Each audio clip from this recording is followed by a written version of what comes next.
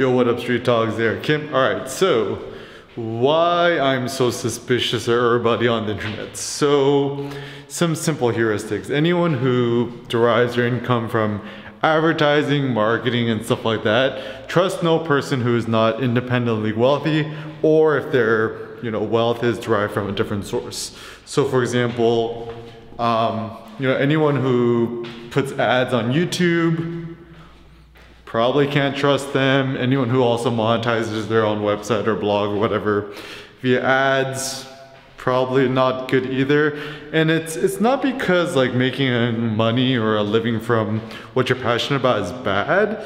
Is once again, there's always going to be some sort of conflict of interest. And I know for myself, I can only trust myself. I can't trust other people. And I think a lot of people too actually have good hearts and people have good intentions, but the saying, the road to hell is paved with good intentions, seems like actually a pretty accurate one. And so even for me, when it comes to opinions and stuff like that, yo, what up, Sam? Looking good, boss. How's it going? All right. Yo, I like your Civic, yo. That's my son's. Oh, that's your son's? Yo, your son's fire, dude. And so, yeah, when it comes to other people on the internet and stuff like that, it's difficult to actually ascertain people's personal motives. It's difficult to ascertain why people feel a certain way. And I think actually it's much more effective for you to try to determine your own personal morals and ethics and stuff like that, and to analyze yourself. Like, I've been really reading a lot of the lies of the eminent philosophers on what's his name, on Thales, and I think he might have coined the notion of know yourself. So it's difficult to know other people, but it's more accurate to know yourself, because everyone knows what their own hidden demons are. Everyone knows what your own life story is, and we could gain deeper insight about our own personal motives and ethics unless other people reveal themselves to you 100%. It's impossible to know other people as well. I'll give you an example. So, trust no fitness expert or bodybuilder or powerlifter or whatever until they have actually admitted that they've taken steroids or weird things. So like even the homeboy CALUM VON MOGER, I think, is like the Arnold Schwarzenegger lookalike.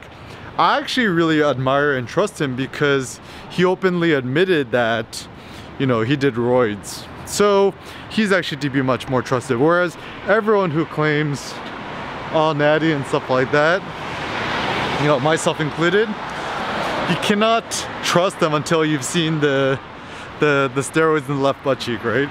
And so a lot of people who, you consider it this way, as long as your living depends on your physique or how you look, everyone's always going to cheat a certain way. Why? Not because they're bad people, but they're kind of soft pressured into doing so.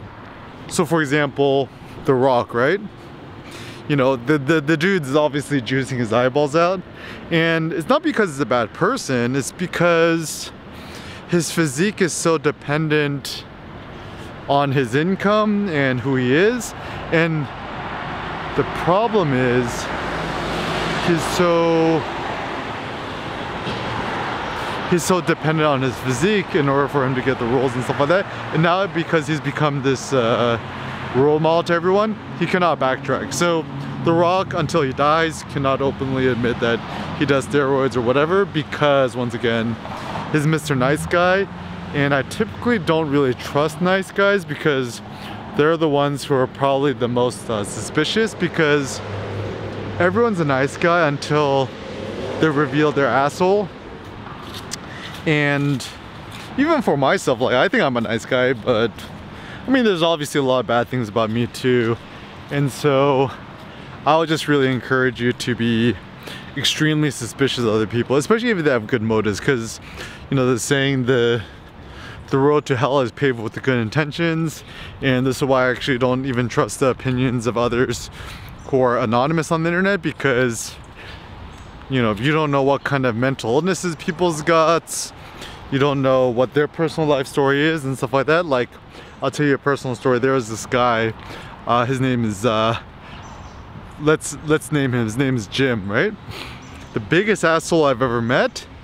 And you know, the problem with this character is, you know, he massively disrespected me to my face, but you know, who knows what kind of closet demons that he personally has. And I kind of realized his disrespect of me, it wasn't my issue, it was actually more of his personal issue.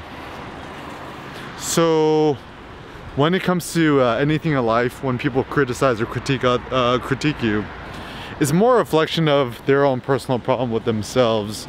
So at this point, I don't really care nobody's opinion of me, besides maybe, let's say, Cindy and my few close friends or family members, because I know them. And actually the irony too is people who really hate on you or critique you or, you know, troll on you, whatever it may be, they are probably the most enamored with you. I think my heuristic is, my saying is, hatred is just love in disguise. Anyone who flatters you with so much curiosity, they must be obsessed with you. And so, you know, don't read internet comments, blog comments whenever possible, and just know that in this life, probably the greatest joy and happiness is the freedom of your own opinion, is the freedom of self-expression, to express yourselves however you want, and avoid people or situations where, you know, you kind of get pressured into making a certain judgment or value statement in a way that you don't like. Don't trust other people on the internet, and have more faith in yourself.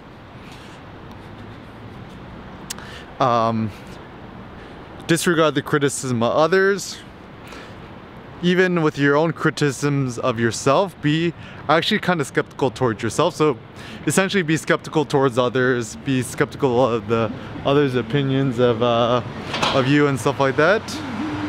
And yeah, like our friend Jay-Z says, you're born perfect, fuck all the BS. You just gotta see you because everyone wanna be us, right? The Jay Electronica written testimony. So have more faith in yourself. You know, if you're gonna criticize or critique anybody, let it be yourself.